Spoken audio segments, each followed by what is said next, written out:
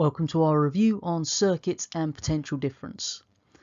Now, the first thing that we actually need to know before we can tackle anything in this topic are some of those key circuit symbols. Now, hopefully these are rather reminiscent of ones that we've looked at back in Key Stage 3, but there is no easy way to do this other than sitting there and learning them. So one way you could do that is by creating little flashcards with obviously the name of the component on one side and then the symbol on the other.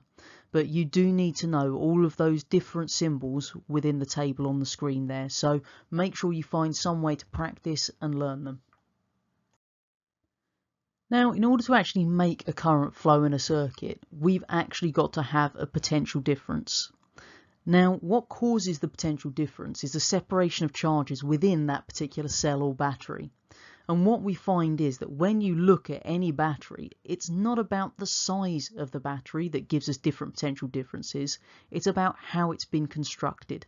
So don't fall into the trap of thinking just because it's a bigger battery in terms of its size that it's going to have a larger potential difference, because that's not the case.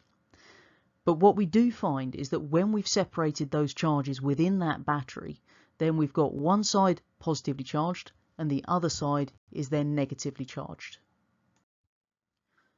So when we're actually looking at the electrical potentials of those two terminals, what we find is that the positive terminal has a higher electrical potential than the negative one.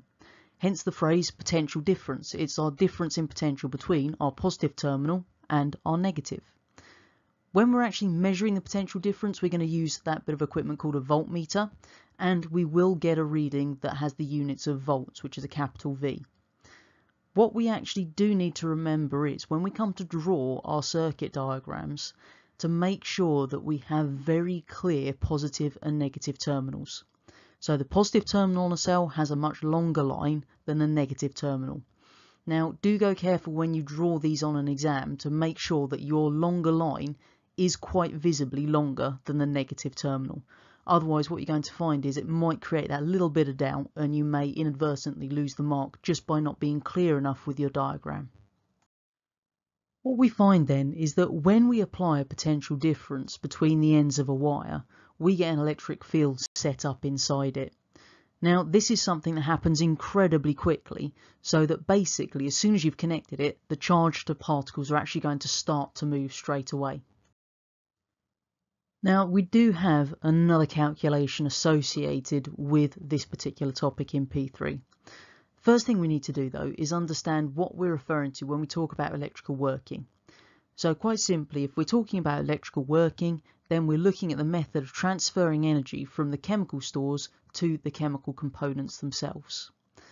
If you are asked to calculate the energy transferred, because we're talking about energy, that will always be a value in joules. And to work it out, you can use potential difference times by the charge. Now, this is again one of those equations that you need to remember for your physics exam. So to give you an example of the kind of question they could ask us on this, a defibrillator has a potential difference of 500 volts and needs to transfer 125 joules of energy. Calculate the charge. So the first thing you'll notice is that we're going to have to rearrange our actual equation there. So we've been given our energy transferred and the potential difference, so therefore we need to change it so that charge is the actual subject of our formula. So again, we can use a triangle to do this, or if you're happier just using standard rearranging rules, pick whichever one works for you. So once you've rearranged, substitute in the numbers from the question, so in this case 125 divided by 500, and then you'll get your answer of 0.25. And again, don't forget to include the units if they're not given to you as part of the answer line.